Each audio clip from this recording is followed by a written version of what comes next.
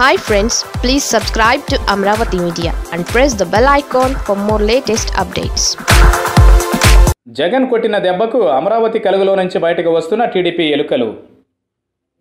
అసెంబ్లీలో 3 రాజధానుల గురించి సీఎం జగన్మోహన్ రెడ్డి చేసిన ప్రకటన ఎన్ని ప్రకంపనలు సృష్టించిందో, ఆర్థిక మంత్రి బుగ్గన రాజేంద్రనాథ్ చదివిన భూ బకాసర్ల చిట్ట అంతకంటే ఎక్కువ సెన్సేషన్గా మారింది.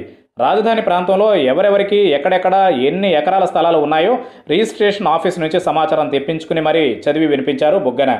దీంతో తమ చీకటి వ్యవహారం అంతా బయటపడిపోయిందని తెగ ఇదైపోతున్నారు టీడీపీ నేతలు. కలుగులో నుంచి బయటకు వచ్చిన ఎలుకల్లా ఒక్కొక్కరు బయటకు వస్తున్నారు, బుకాయిస్తున్నారు. అసలు రాజధాని ప్రాంతంలో తనకు భూములే లేవని, తన బంధువులు మిత్రులు భూములు కొనుక్కున్నారని బేదరుపులు అరుస్తున్నారు మాజీ మంత్రి నారాయణ. ఆర్థిక మంత్రి బుగ్గన కూడా నారాయణకు స్థలాలు పొలాలు ఉన్నాయని చెప్పలేదు.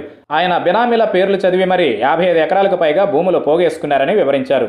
ఇన్సైడర్ ట్రేడింగ్ జరిగింది అని తెలిస్తే చట్ట ప్రకారం చర్యలు తీసుకోండి అంటూ బేరాలు పోతున్న నారాయణ తన బినామీలు అక్కడెందుకు ఆస్తులు కొన్నారో, అది కూడా రాజధాని ప్రకటన రావడానికి ముందు మూకమ్మడిగా తన మిత్ర బృందం ఎందుకు రియల్ ఎస్టేట్ వ్యాపారంలోకి దిగిందో ఆయనే చెప్పాలి. నారాయణకు తోడు ధూళిపాళ్ల నరేంద్ర, పుట్టా సుధాకర్ యాదవ్, వేమూరి రవి కూడా ప్రెస్ మీట్ పెట్టి మరీ తమపై చేసిన ఆరోపణలు అవాస్తవమా అన్నారు. ఎవరికీ బినామీలుగా ఉండాల్సిన అవసరం తమకు లేదని వివరించారు. తప్పులు చేసి అంత తేలిగ్గా దొరికిపోవడానికి వారేమీ ఆషామాషి మనుషులు కాదు కదా.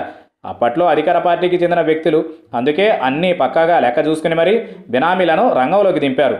తాము బినామీలుగా ఉండాల్సిన వారి కోసం కూడా తమ బినామీలను తెరపైకి తెచ్చారు. అలా ఎకరాలకు ఎకరాలు టీడీపీకి చెందిన నేతలు పోగేసుకున్నారు. తమ వాళ్లతో రియల్ ఎస్టేట్ వ్యాపారం చేశారు. మొత్తం మీద బొగ్గన చదివిన లిస్ట్ రాష్ట్ర వ్యాప్తంగా తీవ్ర చర్చనీయాంశం అవుతోంది. టీడీపీలోనే చాలామంది తమ తోటి వారి టాలెంట్ చూసి షాక్ అవుతున్నారు.